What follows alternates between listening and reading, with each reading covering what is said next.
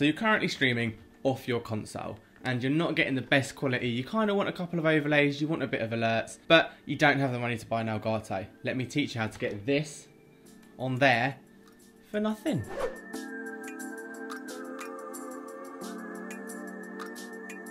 So, good afternoon, good evening, good morning, old schoolers, and welcome back to another video. My name is Jonathan, and today we're going to be chatting about how to get your PlayStation 4 or PlayStation 5, because this will work when it drops, onto your computer without even having to buy an Elgato. If you've watched my videos for a while, you know that I'm very much about keeping people under budget and not spending a lot of money, because streaming is a long haul game, and if we're not making money, we don't want to be putting too much into it, and we're not seeing enough of the return. See my last video up here about purchasing. But there's a really effective method to effectively get your PlayStation onto your PC without ever having to buy an Elgato. And if you can do that for nothing, instead of paying 60, 70, 80, 100 pounds for an Elgato, why wouldn't you? This is a method I've used ever since I started streaming PlayStation. I stream PlayStation every Sunday, just here, go live every Tuesday, Wednesday, Sunday. We can discuss this. If you get stuck during this video, come to the live chat, let's have a chat. I've used this method ever since I started actually streaming console, and I've never bought an Elgato. I always have crisp 1080p 60-ish frames a second. I haven't had to buy one. So let's teach you. We're going to jump onto my computer now and let's get this on there without paying any money. So the first thing you want to do once you're on the computer is go over to the PlayStation website and make a new PlayStation account. Create a random email, make any email that you can think of that you might own.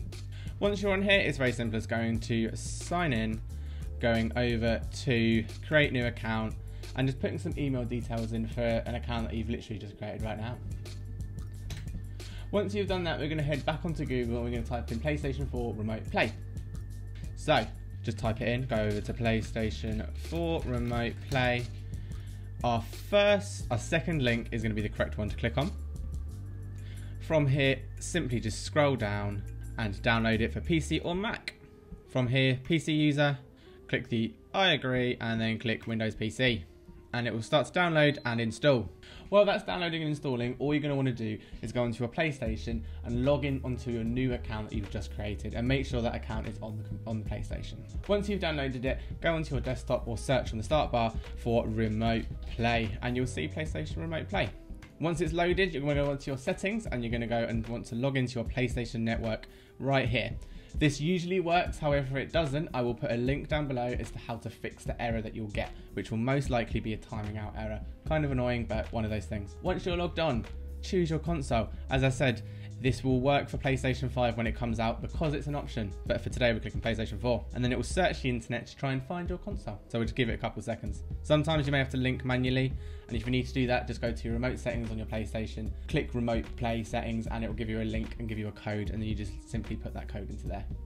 And as you can see, you have your console here. It'll be logged onto your new account. However, what we're going to do is turn on our PlayStation controller, and then it will bring up the screen, and you can just simply click onto the account that you want to play off, and then there you have it. As you can see, your PlayStation is now linked to your PC and you have it on here. Now, the easy part, putting on your OBS. So let's quickly load up our Streamlab. From here, we're going to do the easiest thing. So this is my OBS, this is how it looks. And what we're going to do is simply just go down to our sources down here and click on the plus. And all we're going to do is do a new window capture right at the bottom there. Type in PlayStation. And then here, you're going to want to simply search for PS Remote Play. And there you have it. Your console is on your overlay. We can shrink it down a little bit or adjust the layering. So I'm going to put it underneath my webcam. I'm going to bring it under our webcam. And as you can see, it's on there. So we can resize it, make it the same size. We can crop out the edges.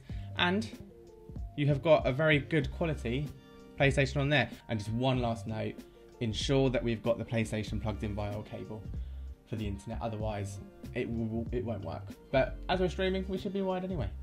But there you have it. So as you saw, really easy. It's not a hard method, and especially when the technology is there, we may as well use it rather than spending money on things such as Elgatos. I've got nothing against the company, but if you can get the exact same thing for free without having to spend money, then it's going to put you in a much better position financially, because you're not forking out tons of money for potentially not that good of a return. And where the quality of this is pretty high, you're not losing much, especially when you think about the encoding levels and the actual quality for the end user. It's going to go untainted. You're not going to see much of a difference. And like I said in the video, and I said it when we were over there, this will work on the PlayStation 5.